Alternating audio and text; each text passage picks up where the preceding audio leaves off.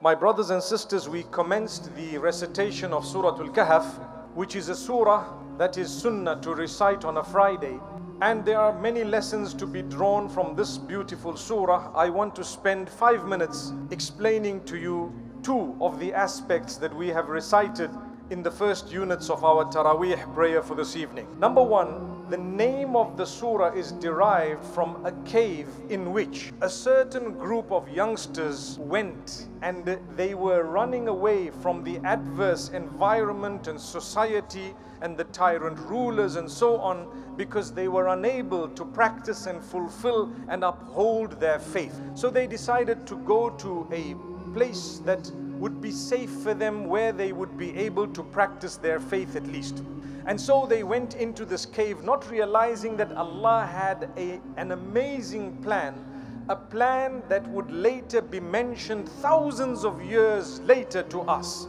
And we would learn a lesson from it, that when they went in order to earn the mercy of Allah, and they made a dua to Allah subhanahu wa ta'ala, grant them protection, to have mercy on them, and Allah granted them that protection, and Allah Almighty had mercy on them. So you and I, when we ask Allah truly to have mercy on us, to protect us, to help us uplift and uphold the basics of our faith, Allah will grant that to you and I when and if we are genuine and sincere.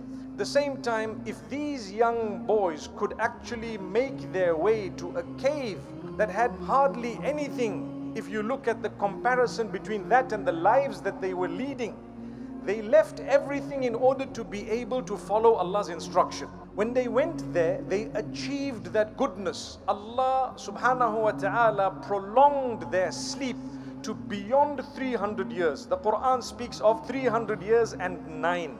There is an amazing connection between the lunar calendar and the solar calendar, that every 300 years, there is 9 years that you add on in order to get the disparity between the lunar and the solar.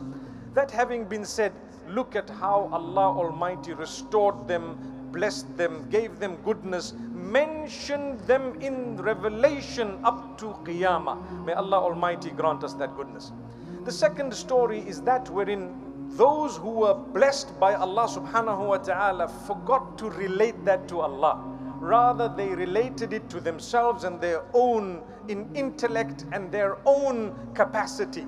But Allah Almighty sent a friend to remind the man who continued to say, this is from me and look at what I have, to say that if you connect this to Allah and you relate it to Allah, and you realize no matter how intelligent you are and what type of intellect you think you have, you need to know that very intellect was given to you by Allah subhanahu wa ta'ala. So if you think you're sharp, you think you're intelligent, and you think because of my own brain I have achieved, remember who gave you the brain in the first place. And this is why always when there is something good that you notice about yourself that Allah has blessed you with, it is important to relate it to Allah, mashallah, tabarakallah, and in that way you will achieve lots of goodness and lots of barakah and blessings in what Allah has bestowed upon you.